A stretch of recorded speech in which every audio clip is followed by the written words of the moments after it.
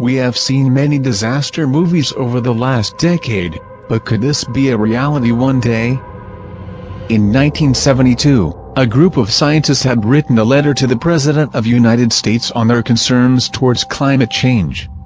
However, the concern was not on global warming, but rather on global cooling. They thought the ice age was coming. Today, the ideology has changed completely. Scientists are convinced that global warming is a big threat. However, global warming invokes three different types of perceptions from people around the world. Those who believe global warming is affecting the climate. Some believe global warming does not affect the climate. And those who are unsure. But how do we know the climate is warming up? And how do we know humans are causing it? This documentary will give an overview of climate change, and why we need to act. Global warming is the rise in temperature of the Earth's atmosphere. The sun, an energy source and provider.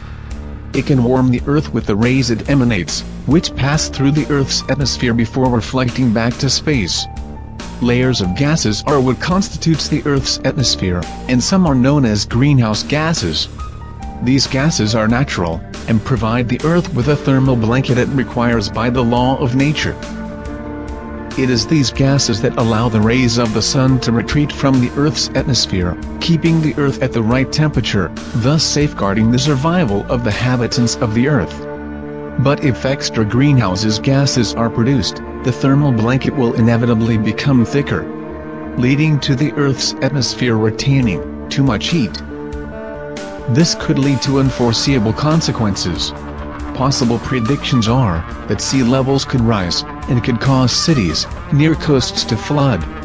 There's a possibility that lakes and rivers could dry up, and some plants and animals might become extinct because of the heat. There is a wealth of information from various areas that promote how one can reduce their carbon footprint. From the media, to word of mouth, and now even enforcers, such as the local council that fine a household if recycling is not carried out. For individuals, recycling seems to be a very big part for them to be involved in dealing with climate change, as well as switching off the lights and appliances when not required, investing on insulating your house, and lowering your thermostat by a few degrees. There are many ways of conserving energy, and it is up to the individual to make the change. Any effort by anyone helps saves the planet.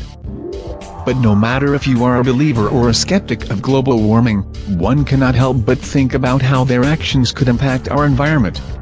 And because of this arising and pressuring viewpoint, businesses now find it financially lucrative to act on environmental change, and we can see this from the immense increase of green products and services that are provided and sought after by businesses. All small businesses may not invest in companies providing their green products and services. However, they can, and do initiate their actions to help reduce carbon emissions. For example, turning off appliances, such as computers every day. Recycling trash. Using recycled paper. And to use the public transportation system if possible. As well as carrying out such activities, large businesses may extend their efforts in reducing their carbon emission by hiring extra help from external organizations that monitor carbon emissions, and although a reduced carbon footprint is achieved, it is in most cases merely a byproduct of trying to boost their public image. Some steps taken to reduce their carbon footprint are: to improve efficiency, recycling waste, switching to less energy-intensive processes, and buying energy from non-fossil fuel sources. Many of these strategies can come with increased cost, which can make businesses reluctant to adopt them.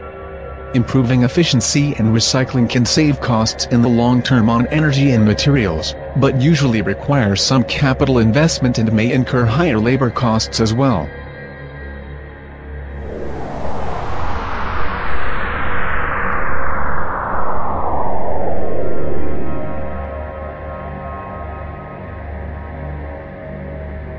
Have we damaged our Earth beyond repair? Is there anything we can do to reverse the effects of global warming? No one can provide a definite answer. So, where are we heading? Global warming is a subject that we cannot escape from, and yet we are witnessing in our lifetime the devastating effects of climate change, such as weather patterns and how it is affecting our health. And what of our future generations?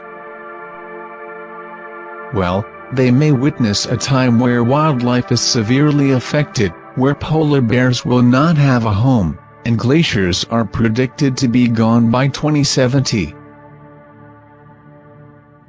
Climate change. Make a difference.